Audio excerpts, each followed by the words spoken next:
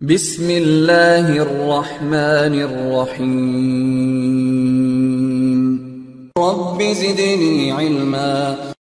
Okay, so probably in this section, we'll see how we can add the ASA images to the Eve Ng. So again, we assume that we already have our Eve Ng's running inside the VMware workstation here. That's what I'm using. And we have logged in with a GUI from any of your browser interface. So when I right click on the node, right click and select the node. If I select the ASA, you can see the ASA images are disabled because I don't have the images uploaded. So probably for the first time when you install the Eve Ng, so you may not have images uploaded. So we will be doing that. So uploading the images is similar to the same process what we did with IVS or IOL other devices.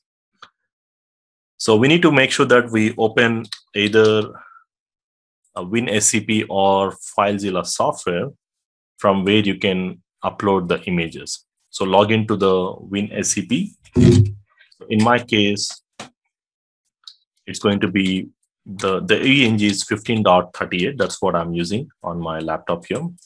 The username is root and the password is whatever the password. So once you connect, now we need to copy the images from the local computer. Now this is your local device, the local computer, and this is your Eve Ng from where we are going to copy the files. So if you have pre-configured files, like we need to copy them inside the folder called /opt, and then unit lab add-ons. Under that, there is a folder called Kemo. Now we need to copy from the local drive. So I'm going to select my local drive from where I'll be copying the images from the Kemo. Now here you can see there are multiple images. So either I can copy multiple. So when you select multiple, it's going to ask which image you want to run, or you can be more specific. Like I want to run this ASA 9.1.5 and K8, these two files. So I'm going to simply drag and drop these two images here, and I can click on this button to run this on the background. Now, once you do this, depending upon the size of the file, it's going to take some time where it is going to copy these specific files. Here you can see it shows up. So meantime, if you want to copy any other files, you can also do that. So in this case, once it finishes the uploading of the images, so basically, if you see here, once the files get copied, now there is another way actually. If you are trying to download the exact images from Cisco, then probably there will be a slight difference in the steps. Because here the images what I have copied, they are based on the format what it supports in Eve Ng. But when you download the files from the Cisco website, you will see the format either in these formats. So we need to download them from the Cisco website. So once you click on this link, you will be able to download from the Cisco website any of the updated images. And probably you need to copy the same thing with FileZilla or WinSCP, the same thing what we did. So later on, what you can do is you can go to the command line. Like in my case, I can open up a secure CRT or PuTTY software where I'll try to connect to my Eve Ng, which is 192.168.15.38 from the command line.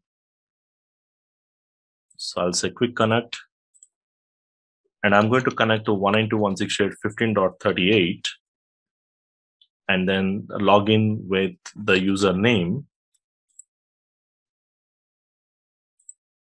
and the password. And this is the same command line what you will see from here. But again, the problem is here you cannot copy paste. So probably I'll be using this way. And from here, you can simply go ahead and copy paste. You can create one directory. Now this creating a directory is same as what we can do from here as well. So you can create, right click and create a new folder from here as well. Or you can just create with the same names. Make sure that you are using the naming part. It has to be the same naming as what is given here. So these are the file image names, how it should look. So that's one kind of thing you need to remember. And now what we are doing is we are moving this image, whichever you have copied. This is the actual name of the image. Now we are moving this to a different name. Okay, so that's what we are trying to do. So which means you are renaming this file and with this name. And after that, if you are using some license, you can update your EVNG with these options. And after that, you need to just run some scripts here. And then the other options, if you're using license, you need to fix the permissions. And these other options you can try. Normally, I don't do this because I generally go with the image which is already set, this one. So if you try to see in my case, I'm running the image in the exact format what it exactly supports. So I don't need to really worry about these settings. So once I do this, once the upload is finished, when you click on the node, if I say ASA, now you can see the ASA images will be shown. Now, depending upon the number of images you upload, you will see the options here and how many nodes you want to add. Let's say I want to add 2 ASAs, and you can set the RAM, you can set the number of interfaces and click on save. You can see I'm able to load 2 ASAs. Now I can connect them to my topology, either directly. This is how I can connect, let's say, or I can connect to any other network, and I can start them. And once you click on start, you will see the device will start. And when you click on it, it will ask you, would you like which application you want to use? So I'll be using Secure CRT for all the CLI. You can tick this one always. So anytime when you click on the device, the command line will open up based on the Secure CRT. So this is an option. So here I should see the ASA will be booting. And once it finishes the booting process, I should be able to load, or I should be able to get into the command line of the ASA.